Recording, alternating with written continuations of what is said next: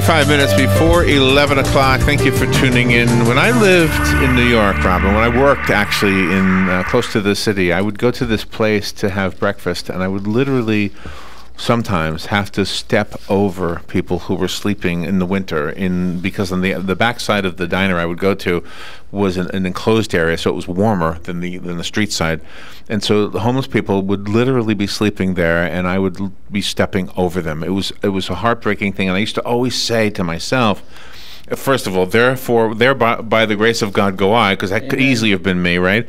But I always thought, why don't they go to Florida? You know, why don't they go? At least it'll be a little bit warmer. And then, of course, you have mornings like this morning, and you realize that there are people out there right here in Florida that are probably cold. And the first time I ever met Karen Hill, I realized that she was a lady who has a heart to help people. She was helping people at that time who didn't know how to read, learn how to read from the Literacy Council. And you all probably are familiar with the relationship that Robin and I have had with the Literacy Council over the years. Well, Karen has gone on to do something else amazing and kind of with the same heart, which is to help homeless people. Karen is in the studio for the first time in a long time, and I got to tell you this, Karen, I looked it up just so I would have the numbers. Your visit with us on August 30th, 2013. Wow, that's a long time ago. Has 34,265 views. Wow. Yeah. It is the #1 most viewed video of any that we've ever done. Oh wow! So okay. just well, thanks everybody. Just see if you can top it with this one. There you go. And you have brought a guest with you. Thom Thomas sounds like he is a kindred spirit when it comes to trying to help people out. He manages the homeless management information system for Marion County. So Karen and Thom, good morning to both of you. Good morning, and thank you. What a job you have both chosen to do. Can I ask a personal and hopefully not insensitive question? Have either of you ever been homeless? Yes, I have. You have? Yes. Have you? No, I have not. No? And what, did you live on the streets? Did you live in a car? What was your homelessness? Actually, I've done both. I was homeless in San Francisco, a beautiful city, and I was also homeless on the Monterey Peninsula where I lived in a car. How did you get out of it? How did you become not homeless? It was my desire to really make a change. And I wasn't homeless because of bad choices. I was homeless because I was a dreamer, and I was attending art school, and I had this great idea, and I used those funds to promote that idea, and I ended up on the street. Like a lot of artists, a lot of musicians, Exactly. That seems to be what happens, yeah. And San Francisco is probably one of the cities that attracts people like yourself. Exactly. Yeah. Huge amount of services available to residents that are on the street in San Francisco. Real quick story, I lived in Santa Monica for a while, and I worked on the beach, so I had to walk through the park at the top of the cliffs. I don't know if you're familiar with the area. It's kind of a linear kind of a park, and there would always be guys in there who were homeless. And I worked at a pizza place. We were allowed to burn, wink, wink, 2 pizzas. The boss knew what we were doing. Okay. We were taking pizzas home, or at least we were allowed to. But if two were missing from the inventory, she was fine. Any more than 2, she'd have a problem with that. We would make 2 pizzas purposely for the homeless, just bring them up there. I often wondered, are we doing more harm than good? I mean, obviously feeding people is a good thing, but are you supporting a decision that they made? And sometimes I thought that they were just not even able to decide. They didn't seem to be meant, like you're obviously a sharp man, but sometimes I don't think they all are. They've got mental issues, right? Definitely not. I was at the Feeding Monday night on the square, and my husband went with me. You guys both know Chris. And when we were driving home, that was the one thing that we were talking about, was just how many people obviously needed some mental health support that are on the streets. So when we see a guy with a cardboard sign, we don't know anything about him. That's right. We ask ourselves, is he trying to rip me off? Does he have a nice place? He looks like he's healthy. Are we doing more harm than good? Or is it better to just say, you know, there's a job over at Subway? There's a, you know, what is the answer to that? You know, that's a difficult question. I don't think that you're ever doing any harm by giving, but at the same time, you do have those individuals that are basically con artists. They're basically collecting funds, and they're not necessarily homeless, but the greater percentage of people really are in need of assistance. And when you talk about those that are disabled here in Marion County in some way, that represents about 18% or 128 people of those that we surveyed that really have mental conditions where they are not going to be able to care for themselves without the generosity or the benefit of human services programs. So what happened to their families, though? I mean, don't their families miss them? Don't they realize they're living out on the street? I think that the families probably have divorced themselves from quite a few of them. Especially those that have and continue to have drug use issues.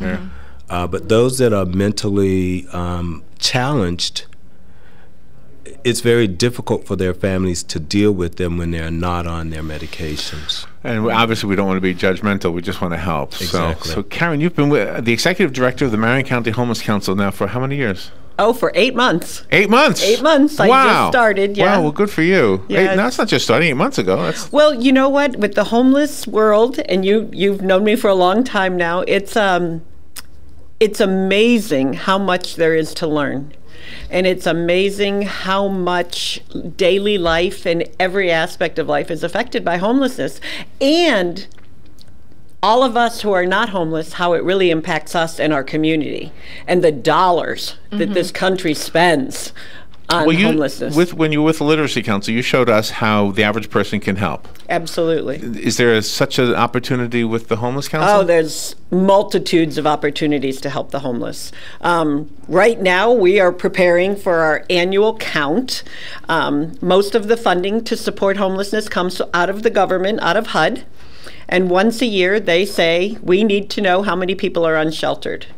So on January 21st, which is a Thursday night, the Homeless Council and as many volunteers as we can train will be out on the streets, and we will be waiting till 9 o'clock at night when all the shelters are closed. We will be out interviewing the homeless and trying to find out as much about them as we can. So we definitely need volunteers to help us do that. And the point of that count, it's got a fancy name, a point in time count. But the whole point is how many people are really homeless, how many people are veterans, how many people are chronically homeless, they've been on the streets for over a year, or there's a definition for chronically homeless. So what does the government really need to give us as a community to really be able to support these families and move them forward? So they're families, they're not just individuals, they're people that have children out on the street? Our biggest need right now that we have noticed in our organization as the Homeless Council individually, the biggest population we have is single mothers with children. 4 and 5 children living in a car with their moms. And there's no shelter in Marion County big enough to support a mother with 4 or 5 children. That is too sad. We've got a polar vortex coming our way, I think, in a few days. So it's cold now. It's going to be colder then. Can we do something for that? I mean, I know that's not the main reason you came today. Right. But well, I mean, everything is why we're here today. We really want to educate the community about homelessness. And that's when I said 8 months. Just sounds like, wow, I've been there a long time. But it's there again, it's so encompassing that with where we are in the community with homelessness, it's not that guy standing on the corner with that sign with the dirty clothes That's on. not the guy. That's not who we serve. Most of those people are the people that want to be homeless or can't be anything but homeless because they have a mental illness that will not allow them to go to a shelter or be with other people. You know, we can't put them in a dorm environment because their mental illness doesn't support that. I'll give you an example, PTSD. They can't go into a barracks-like atmosphere, a dorm-like atmosphere because it freaks them out. They're not coming into a shelter. So, but the people that we're serving, our families, our mothers, our single women, single men, men with children. Those are the people that are out there. So we want to educate Marion County that, yes, of course, the chronically homeless person with the sign is standing on the corner. And we're going to do what we can to support those people, but that's not who we're focusing on. We're focusing on that person that maybe had a job, got sick. You know, how much of America lives paycheck to paycheck? Now you're sick, you've just missed 2 or 3 weeks of work, you can't pay your rent. That's who we want to help. Karen Hill and Thom Thomas are here. We're talking about the homeless right here in Marion County, and we want to learn more. So we'll take a little break and come back and learn more after the break.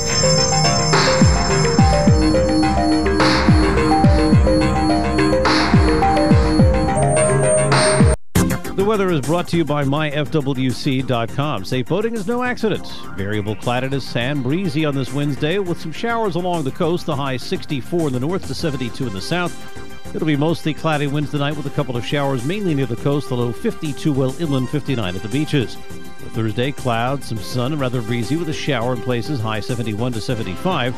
Friday, times of clouds and sun with a chance of a shower. High 74 to 78. From the Florida Weather Center, I'm Joe Lundberg. Get it for less at the DIY Home Center outlet. Get top quality real wood cabinets the same or less than the big box stores are selling the cheap stuff. And that's not all. Drywall screws big box stores are $6.47 a pound. At DIY only $4.99. Plus DIY has the largest selection of mobile home parts and accessories anywhere. From carpet to doors, get the DIY supplies you need for less. The DIY Home Center outlet. We are your building material closeout store. 2191 Northwest 10th Street, just 2 miles east of I-75. No doubt about it, Ocala, the cool winter season is the perfect time to plant a tree. And around here, when you think of trees, it has to be Bob Wine's Camellia Garden, Southeast 38th Street, Ocala. Better yet, Bob's having a fabulous half-price sale on shade trees. Check out their already super low prices, then slash 50% off the price. Deals start with Bob's extra-large 6 to 8 footers as low as $49.99 and go all the way up to his super jumbo trees up to 14 feet, delivered, planted, and guaranteed for as little as $399. Want more? How about this? Quality container-grown citrus trees, including orange, tangerine, lime, tangelo, and kumquat, all half price. Check out this week's ad for all the savings. They're all over the place at Bob Wine's. Don't forget this year's best flower show, the Camellia Show Spectacular, going on right now. Bring the whole family. Bob Wine's, Southeast 38th Street, daily till 4, Saturdays till 2. Homegrown, locally owned since 1952. Here's what you may have missed on the John Tesh Radio Show. What makes male shopaholics harder to spot is how they view shopping in general. Because where women tend to treat shopping as a chance to be social, guys often view shopping as a competition. The fastest way to lose weight is to avoid all meat and dairy products. Whether your partner shaved a few points off his golf score or she got a promotion at work, the way you react is even more important than how you react during a crisis. Intelligence for your life on the John Tesh Radio Show. Don't miss this stuff. What are the most common questions those nearing retirement are asking? Will I outlive my money? Retirement questions like these and many more will be answered every Saturday morning at 9 a.m. on Planning for a Better and Safer Retirement with hosts Francois and Julian Pozenet. Francois and Julian will help you put your retirement puzzle together. Catch Planning for a Better and Safer Retirement Saturdays at 9 a.m. on Ocala's News Talk, The Source 96.3 FM and 1370 AM. All right, 12 minutes before 11 o'clock. Thank you for tuning in. If you have a home, you are blessed. And there, but by the grace of God, go I when you look at a homeless person. Karen Hill has been giving her heart to this community for as long as I've known her. And she's doing it now through the Marion County Homeless Council as the executive director.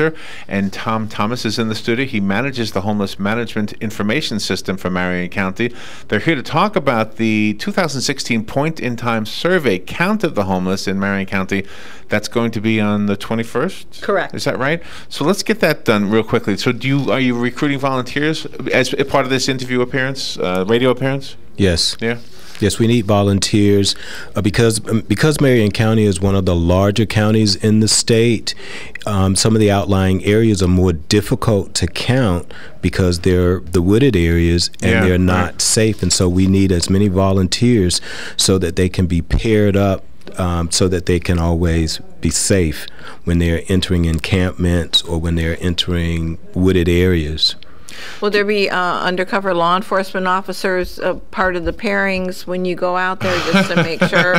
I don't think they'll be undercover. I mean, we're working really hard to not only educate the community, but to educate our unsheltered residents, which I think is a much nicer term than our homeless people, our unsheltered residents that we will be out and we will be interviewing. I went to the feedings. I'm going to go to the feedings all month. We're passing out flyers to those residents, and we want them to understand why we're out there. You know, a lot of the homeless are going to think that we're out there because the government wants to get them. because that's part of mental illness. Sure. And so we want them to understand that the whole point is to help them, because the more we can identify, the more money we can bring. I don't know if he's still there, but I saw a guy in a tent. My dog is no longer here, so I don't take my dog for a walk anymore. But I took my dog for a walk one time along the railroad tracks that I live near. Okay. Yeah. And I was up on an embankment, and I looked down into the woods, and I saw a tent. And I could see that it was not just a tent. I mean, this guy had a whole campsite. Home. He had a whole campsite. He had a cooking thing. He had a wash line. And I thought, oh, this poor guy. I mean, I wonder if anybody even knows he's there.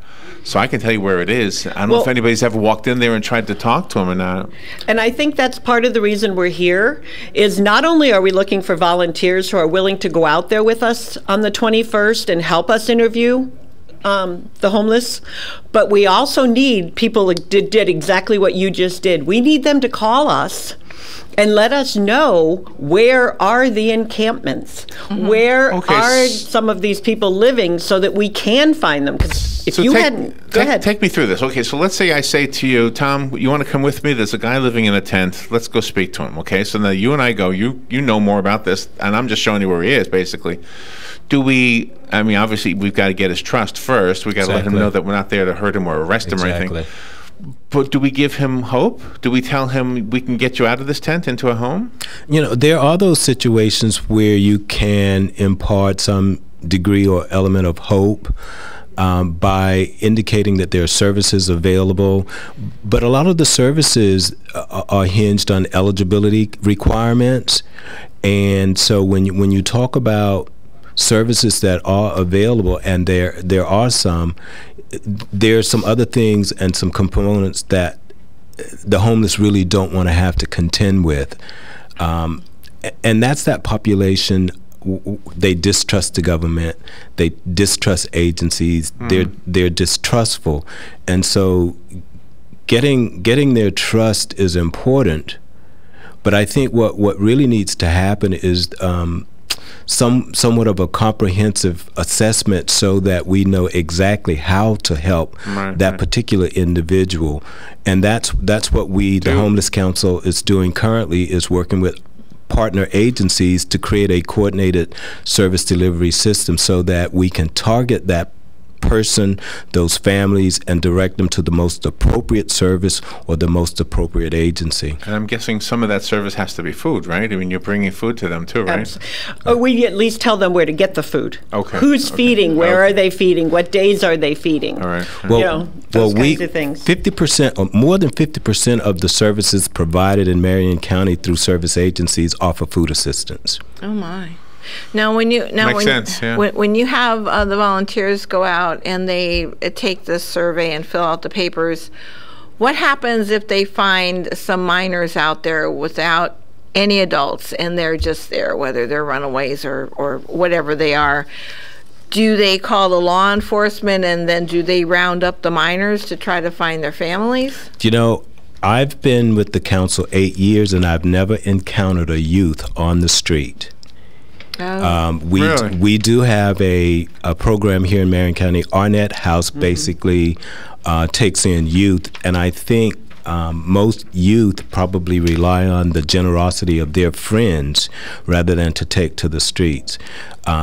There may be families with children where the children are left abandoned, but I don't think they're really young children that are left abandoned. Yeah, so we've not encountered that. That's not one of our big problems here in Marion County. And the last thing that we would want to do is make someone who is out on the streets think that the first thing we're going to do is call the police. That's the last thing we want to do. Or take their kids away. Take their kids away. And I have to tell you that from what I understand, and I am not DCF or the law, but if you are a single parent and you are living in a car with your children, they are not taking your children away from you anymore.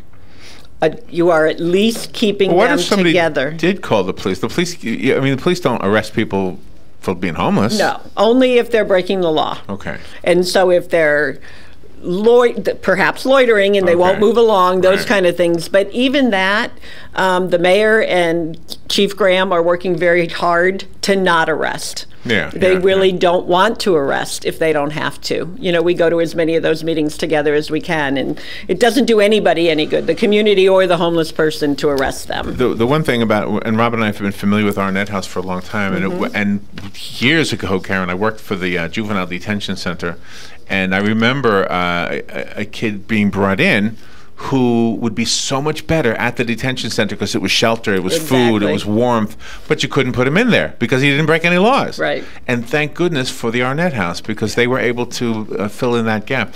If you can hear me talking in your headsets, you'll be able to hear the caller. So let's take the call. Good morning. You're on the air. Thank you for calling. Hey, this is Gary. I got a question to ask. It'll be 2 years this June. My wife and I, we took in a young man. He was one of our kids' friends, and he was 17 at the time. He's now 19. We still got him in school. We're trying to get him graduated this year. And according to the school system paperwork, he's homeless. His mother is a drug addict on the streets of Ocala, and his father just got out of prison and like a week or 2 weeks before Thanksgiving of this past year. But what my question is somebody in his family's been collecting benefits. We're not social service people. I don't even know how to deal with it. He's supposed to be getting some kind of benefit, and I don't even know. I don't have the slightest idea where to start with that. And also, when his dad was in prison, his dad, I think, is 62 or 64 years old, but somebody in his family was getting Social Security benefits for him. We want to just get all that stopped if somebody's been getting money fraudulently. And as far as like food stamps and stuff, we're not worried about any of that. But if he's supposed to have any other benefits until he graduates high school, do you have any phone numbers of what direction that I could turn? And I'll hang up and listen to you. Absolutely. Thank you. First of all, there's two things that you need to know. The whole community needs to know. There are two definitions of homelessness by the government. There's the definition of homelessness for children in school, and that is if you are not living in your own home, if you're living on your grandparents' couch, or you're sleeping with your aunts, cousins, sisters, brothers' backyard, or wherever you are not homeless. Excuse me, you are homeless. Oh, you are homeless as far as the school system is concerned. Okay. You are not homeless as far as HUD is concerned. Ah, okay. You are only homeless as an adult if you're actually out on the streets according to HUD. Okay. So there's two different definitions. For this gentleman that's calling, you need to call Suzanne McGuire with the school system. She is the homeless advocate with the Marion County School System. If you call the Marion County School Board and just tell them you need the phone number for Suzanne McGuire, I'm sure Suzanne would be more than happy to help you, because that's her position with the school system. Okay, good information. Obviously, we've got a minute and a half left, so we won't be able to do every answer, but your phone number is probably really important. Let me squeeze in one last phone call. Okay. Good morning. Thank you for calling. Yeah, Larry, it's me, Thom. Real quick, if he has been eligible for Social Security death benefits from a relative or something, he can contact the local Social Security office and give them his Social Security number and the name and Social Security number, if he knows it, of the person that's died, and see who the representative, designated representative is for the Social Security he was supposed to get. Okay. They will have that information. I don't know about any of the other stuff. I'm just not up on tune for that, but I do know that it was a designated representative. Okay. That's why Beth and I had to adopt Stephanie's girls. All right, they could get. Thank you, Thom. Okay. Yeah, we got 30 seconds. I didn't mean to cut you off. Real quickly, give a phone number if you would. 732-1369. I think there's a lot we didn't cover. There is a lot we didn't even touch. There's a lot we didn't touch. And if anybody wants to be a part of the count, you've got a training meeting. We do have a meeting on January 12th at the Early Learning Coalition. And again, you could call us at 732-1369. Leave us a message. One of us will definitely get back to you. Karen Hill, Thom Thomas, thank you both for what you're doing. Certainly. We'll be right back. Fox News Radio, I'm Lillian Wu. Stocks under pressure on Wall Street as North Korea claims to have successfully carried out a hydrogen bomb test. This is a lot of cause for concern. They